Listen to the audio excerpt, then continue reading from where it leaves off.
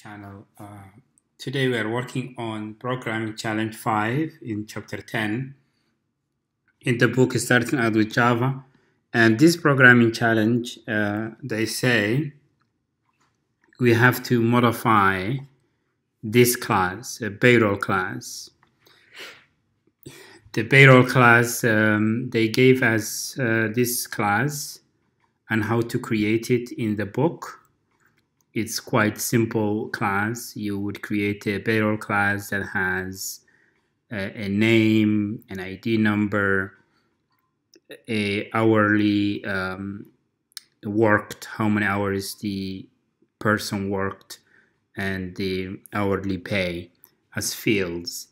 And you create getters and setters for the class, plus you create a constructor for this class. It's a simple class, so they want us to create exception classes for the setters, the methods that would set those fields, like set name, like set ID, set hours worked, or set hours pay hours. So we have to check those methods if the user provided the correct data. And they say if the person passes an empty string for the name, it should throw an exception. And we have to check all the methods. So we'll create a class, a custom class, a custom exception class called invalid name. It would extend exception.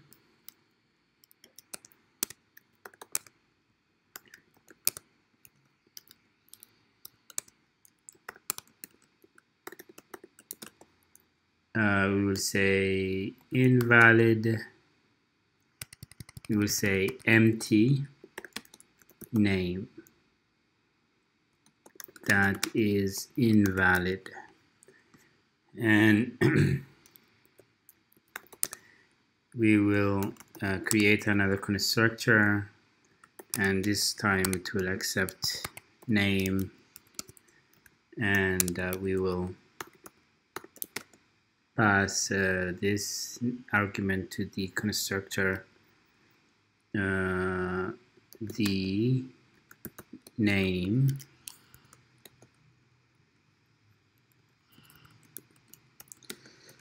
cannot be empty. So this would be the first exception class that we have to write. The second exception class that we have to write is the ID. If the ID number is less than 0 or equal to 0, then we should throw an exception.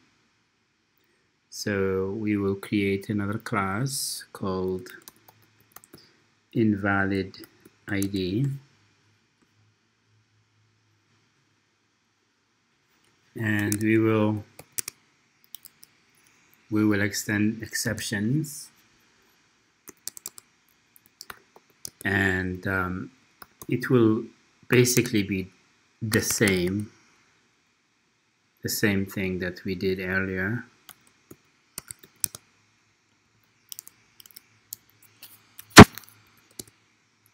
So to save time, I will complete all the exception classes that is required for this programming challenge, and I will be back. All the classes that was required. Here is the exception for the name. If the name is empty, we throw this exception. Here is for the ID. If the ID is negative or equal to 0, we throw this exception. Here is hourly pay. If the hourly pay is, no, it is hours worked. If the hours worked is negative or is greater than 84, we throw this class, this exception. And lastly, our hourly pay. If the hourly pay is negative or is greater than 25, we throw this this class. So now we have to actually do the current assignment for this programming challenge, which is to create an exception class. We have to throw exceptions for the setters methods for the payroll class. So we have to implement the classes that we created. First thing we will start is the set name for the payroll class. So we will throw the invalid name here, and we will only throw this exception if the name is empty. If the name is empty, we throw the invalid name, and we will pass the offending variable here. And otherwise, if there is a name passed to this constructor, then we will set the name. We go to the next method, which is set ID number. So we have to throw invalid ID here, and they said if the ID number that is passed here is less than or equal to 0. If it is negative or equal to 0, then we have to throw this exception, invalid ID, and we will pass the ID number. Copy this.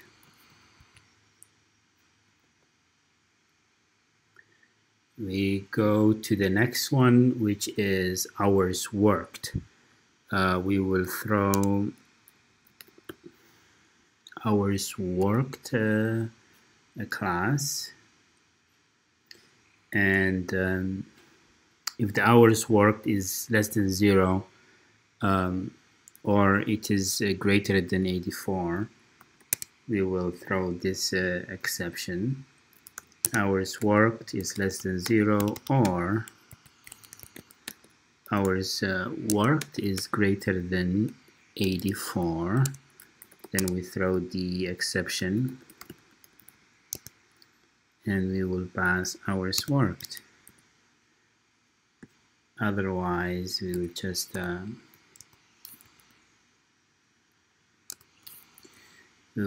set the hours worked field, and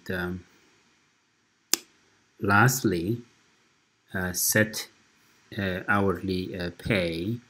We have to throw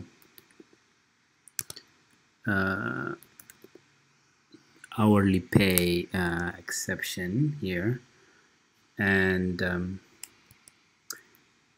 it is if the hourly pay is negative or hourly pay is greater than 25, then we have to throw the exception,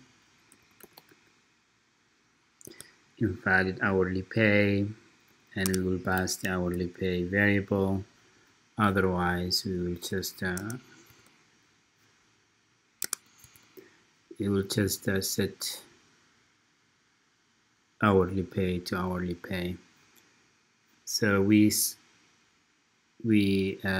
checked all the exceptions for all the methods for the payroll class, which they wanted for the assignment. So we go to the main class that we will use to test the methods that we wrote here. So we will create a try and catch. But we have to catch 4 exceptions here. We'll say invalid name or invalid ID or invalid hours worked or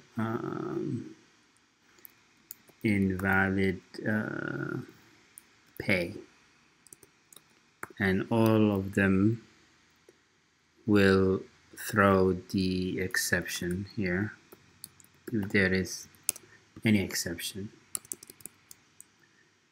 So we have to set all 4 methods. We'll say payroll set name.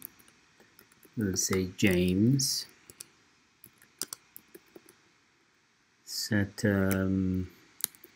ID number 1. Set hours worked 40. Set hourly pay, let's say 12, and we will just print all the information here to string. So we will run the program and see if everything is working fine. Everything is working fine. So we have to change some information. We will change the name. If we don't provide any name for the set name method, it should give us exceptions. It should throw an exception.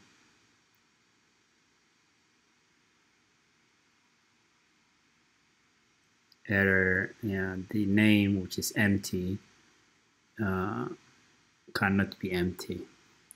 So the set name exception works. How about the set ID number? If we give a negative number, it should catch that as well.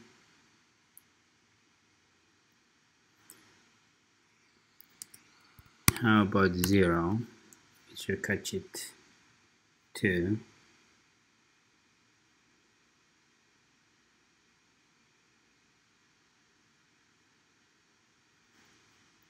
Okay, so we'll change it to 1. Set hourly worked. So they said the condition that we put for this method was if it is negative or if the hours worked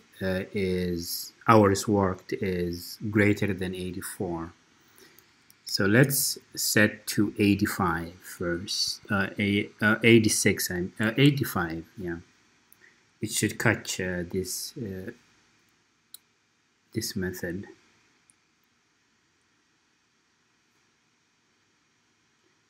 The hours worked 86 cannot be negative or greater than 84. How about if we change to negative? We will check that as well for this method.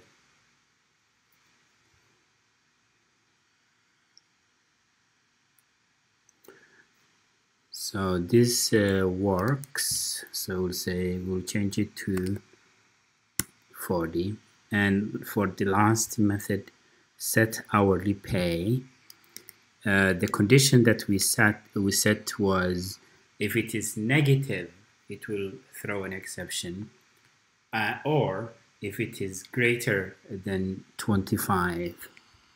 So we'll start to -1 for hourly pay. The hourly pay -1 cannot be negative or greater than 25. So we'll set to 26, which is greater than 25.